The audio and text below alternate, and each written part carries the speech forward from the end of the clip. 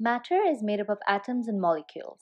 Energy causes these atoms and molecules to always be in motion, either bumping into each other or vibrating back and forth. The motion of these atoms and molecules bumping into each other creates a form of energy called heat or thermal energy.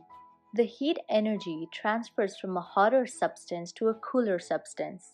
There are three ways in which heat can move or transfer from one place to another, and one of those ways is called conduction. What is conduction and how does it transfer heat?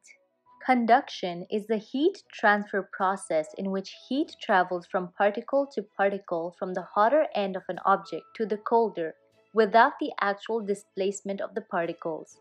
Conduction of heat also takes place when two bodies of different temperatures are brought into contact. An example of conduction is when you place your hand on a hot surface and your hand starts feeling hotter because of the heat that's moving from the surface into your hand. To better visualize the concept of conduction, let's perform an exciting experiment. For this experiment, we have with us a metal spoon, a candle, a matchbox, and a number of paper clips, or we can also use common pins. Now, let's melt the wax of the candle and use it to stick a few equally separated paper clips on the spoon. Let them cool down and stick properly. Now we will light the candle. We will place the flame of the candle at one end of the metal spoon. Let's observe what happens next. We can see that the paper clip closest to the candle flame drops down and subsequently the other clips start falling down one by one.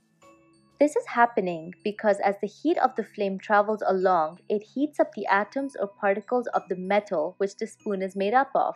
This melts the wax, causing the clips to fall down.